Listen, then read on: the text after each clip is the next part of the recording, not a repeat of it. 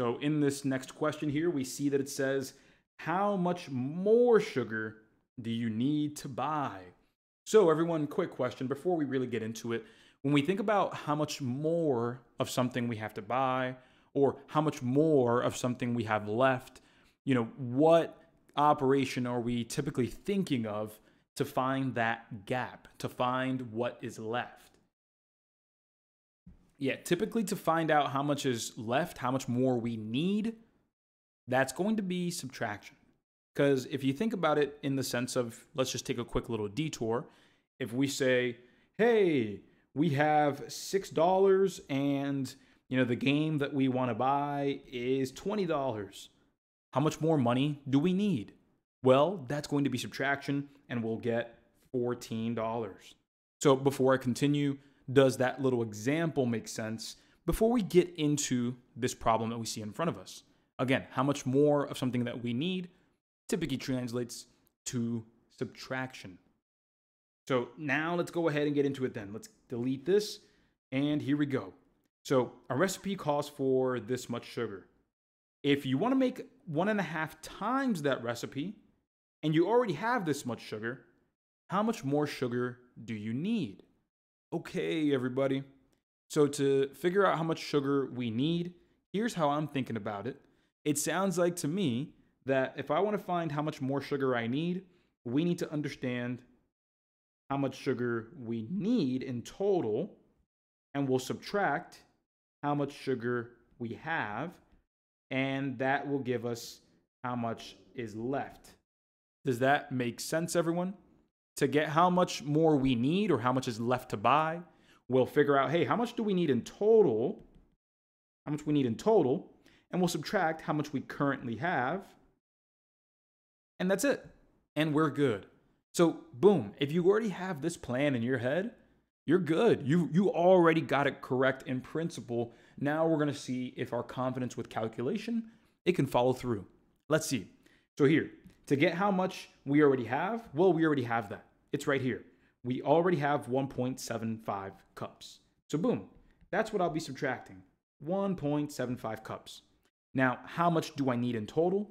Well, that's going to be given to us over here, where we say that a recipe calls for 2.5 cups, but we want to make 1.5 times the recipe.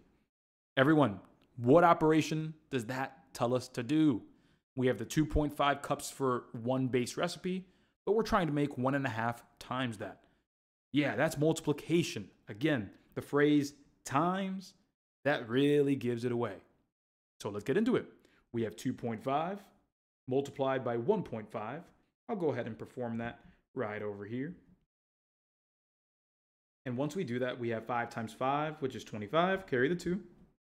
Then we have 2 times 5 is 10, carry the 2 is 12. Next up, we are going to place a 0 so we can start multiplying right there. So we have 5 times 1 and 2 times 1. Add that back up, and we have 5, 7, and 3. Everyone, how many decimal places are we going to bring back? Yeah, in this case, we're bringing back 2 because we have 1 right over here and another right there. So we have 2 total. So we'll go 1, 2, and so that'll be 3.75. So there we are with that. Boom, let's move you over here. Well, let me go ahead and grab all of that. Perfect. Move you over here. And let's get the 3.75 where it belongs. Oh, look at how convenient that is, everybody. So with that said, 3.75 minus 1.75 conveniently leaves us with a final answer of 2 cups. Right there, that's how many more cups we need to buy. Because again, we need 3.75 in total. We already have 1.75. Subtract, and there's the gap. That's how much is left. 2 cups, which is answer choice D. And there we go. There's the next one in the books. So here is a new question, and let's take care of it carefully. Let's make sure we got this here and understand those finer details. So the first thing I notice here is that we want to know how far apart are they? So really briefly, think about it and answer this question. We want to know how far apart anything is from each other. What is that? A distance, a rate, or a time? Get that in your head immediately. And that should come off immediately as a distance. So here we are. We see immediately that we want to know how far apart they are. That's a distance. And let's understand the context here to really understand how we're going to calculate this distance. Is it going to be 1 distance, rate, time, or 2 distance, rate, time implementations? Let's find out. So here we go. 2 trains travel in opposite directions. All right, immediately, everybody, when I see that, when I'm thinking about rate problems and opposite directions, what do I think about in terms of those rates or distances? Addition, absolutely. So let me highlight that so I can express. Traveling in opposite directions, we will add those distances. We will add the distances or add the rates. We can only add the rates if they are moving at the same time, which they're not. It says train A starts first at 70 kilometers per hour, and train B starts 2 hours later at 50 kilometers per hour. After 5 hours from train A's start, how far apart are they? So let's take care of business here, everybody. We have different movements. We don't have the movement happening at the same time. So what we will do is we will treat these as individual distances, and because they're going in opposite directions, we'll add. So here we go. Here is train A, and here is train B. And let's go ahead and separate them a little bit. And here we go. Train A, I will grab right here, 70 kilometers per hour. Sounds good. Rate equals 70 kilometers per hour. Then it says train B starts 2 hours later at 50 kilometers per hour. Sounds good. Rate equals 50 kilometers per hour. And then from there, my party people, when I see that, we're asking the question, after 5 hours from train A's start. Okay, everybody. So this is where things really, we got to get careful. We got to be really careful here. It says that train A has been going for 5 hours. So I'm going to write that right over here. Train A, the time, 5 hours. However, my party people, what's the time going to be for train B?